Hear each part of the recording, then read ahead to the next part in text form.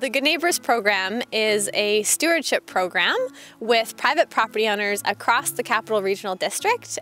We provide landowners with tools to become effective stewards, which can include gardening with native plants, in removing invasive species, and creating wildlife habitat. The Good Neighbours Program was inspired by the fact that over 80% of the land mass in the CRD is privately owned. These are critical pieces of wildlife habitat across the region, and a lot of those private property owners are wanting to know, how can we better steward the land in our backyards? We have been working on the Good Neighbours Program for 15 years, and since then have engaged over 850 landowners across the Capital Regional District. My name is Heloise Nicol, and I live on a piece of land and own a piece of land in Metchosin that is still relatively wild.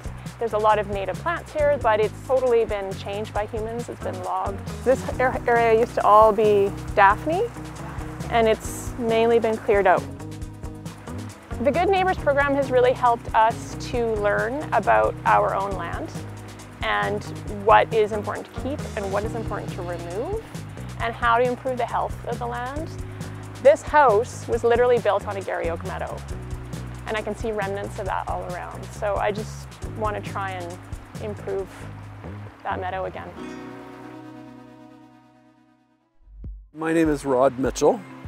I'm a Metchosin resident, and we're standing here at a little wetland that I put together after finding frogs living in a wet test hole. And I decided there wasn't enough water for me to use, so we turned it over to the frogs and made it better. That's the short version. I had the advantage of being involved with HAT, and I had experts come out and tell me how I could make it better for free. Yeah, that's a big deal.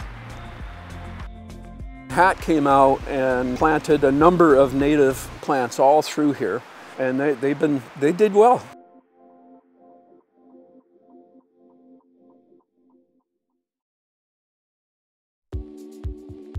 I'm Nithya Harris, and I'm here in Calypso Woods in the southern part of Vancouver Island. And I'm Scott Harris, and I'm here too. I don't know where I am. Sorry. So this land is in a corridor from the East Sioux Park right to the Sioux Hills Wilderness Park. And so the animals have to go back and forth, and so by putting a covenant on it and protecting the land, you're ensuring safe passage, especially the big animals like the bears, the cougars, and the wolves. And people soon see that when they start doing these kinds of things.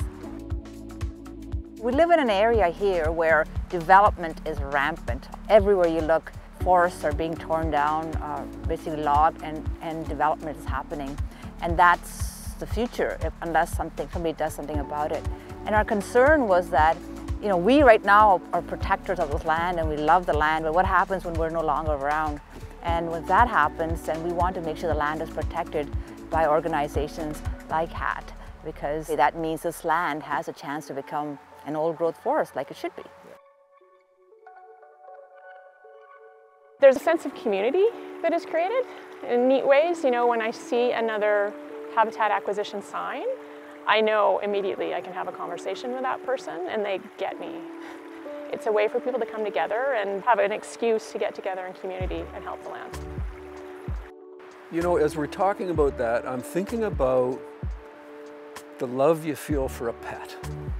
And the way we cuddle with them, we pet them, we kiss them, and we just schmoozle them, right? And it's such a nice feeling. And I think feeling the same way about the land is important. Everything you do impacts it, and it's really important to be kind and loving. It's a pretty tiny wetland, but I still like it. In the life of a forest, we're here for a very short time. And so we just love the land, and so we want to see it protected. For the next person that buys it, then it will still be protected. If you're interested in becoming a Habitat Steward and you want to learn more, you can contact the Habitat Stewardship staff at HAT, and you can also get a land care assessment where we'll come in and meet with you on the land and identify some of your stewardship goals, and we'll be happy to help in any way we can to offer resources and tools to get you there.